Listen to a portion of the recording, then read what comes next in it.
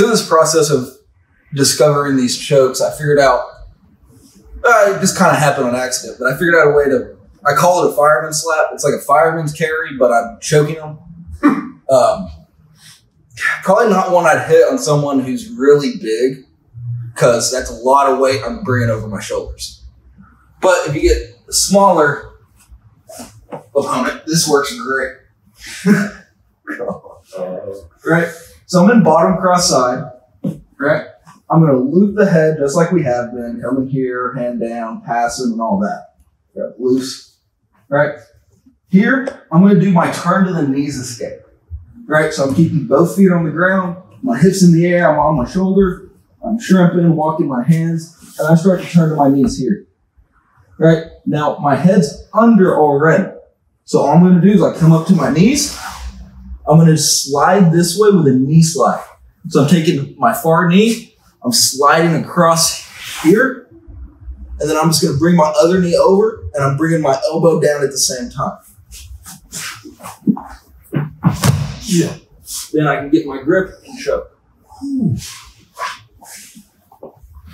So what I'm doing without a partner,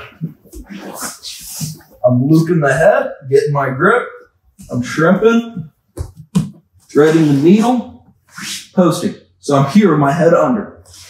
I'm going to knee slide. There. Then I can get my grip and choke. You want to turn back and face the other way?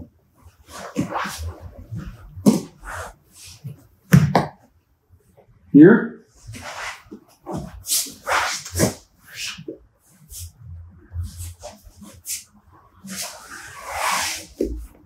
Right here. Now I'm just going to bring my other leg over and crank down.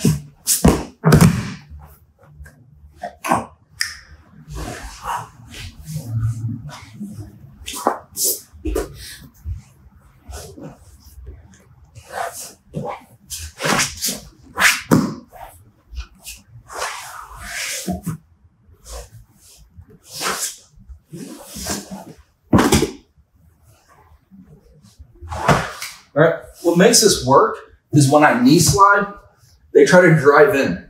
So they're driving themselves over. So it's less me pulling and more using their momentum. All right. So if he actually drives in, all right. So I've got here, as soon as he starts driving in, it's there.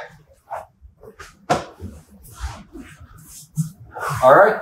Give it a shot.